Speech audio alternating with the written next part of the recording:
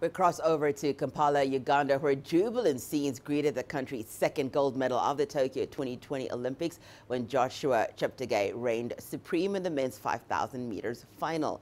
Here's CGTN's Ssenyange with the report. The sounds of celebration could be heard around Lugogo, the main sporting area in the capital Kampala.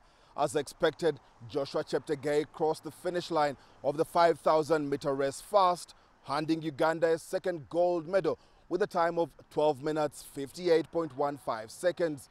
He delivered the victory under immeasurable pressure from Ahmed of Canada and the USA's Paul Chelimo, who finished second and third respectively. Cheptegei had led from the start but dropped to fifth place going into the third lap.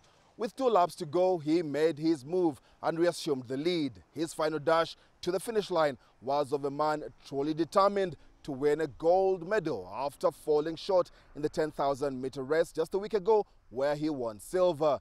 Cheptegei's teammate Jacob Kiplimo would finish fifth despite being a contender. Now with an Olympic title in the bag, Cheptegei has laid claim to being one of the greatest long-distance runners of all time. Ssenyange, CGTN, Kampala.